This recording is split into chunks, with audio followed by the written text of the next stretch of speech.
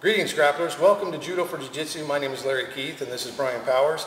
And in this video we're talking about how to set up an Uchi-mata in a Jiu-jitsu style posture and a follow-up armbar after the Uchi-mata is complete.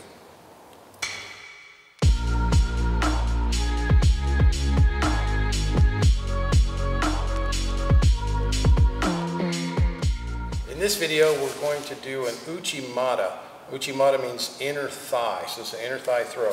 So in this case, traditionally, like in Judo, we're in this more upright posture, and I'm looking to catch my opponent with his left leg forward. And you come in and you reap the backside of my thigh to the inside of his thigh, my head goes down, my leg goes up, and throw him over the top.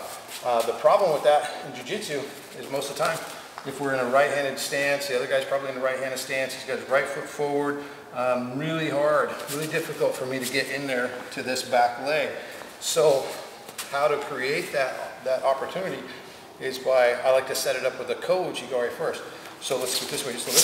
So we're here, so I come in for my Ko-uchi-gari and Brian steps over and back, right? That's a typical response. He's not gonna just step over and put his foot right back where it was.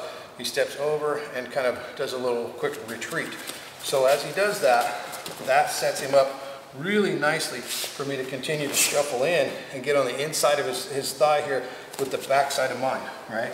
So what that looks like right here, boom. Once he lands, right, try to control your landing so that you land in a good follow-up position and don't roll through. If I roll through, I lose contact, I lose control of my opponent. I want to be in a position where I can follow up. From here, one of my favorite things to do is I step over and sit. We're going to all right, one more time on that. So we're here. Brian has his right foot forward. I have my right foot forward. I shuffle in. I go to clip his foot. He steps over and back. So from here, I step right in again. So I step just like this. Let's see.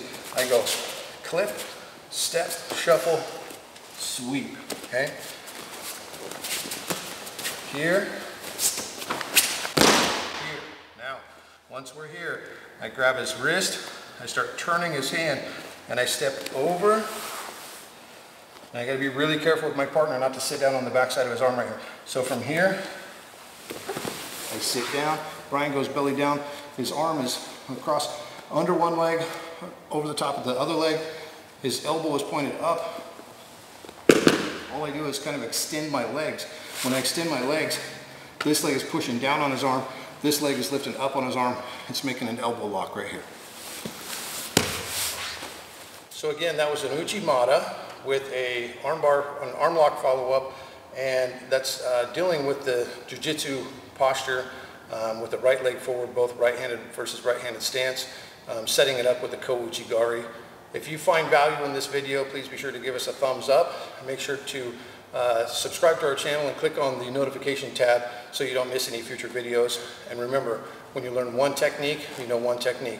When you learn a concept, you know 1,000 techniques. So until next time, we'll see you on the flip side.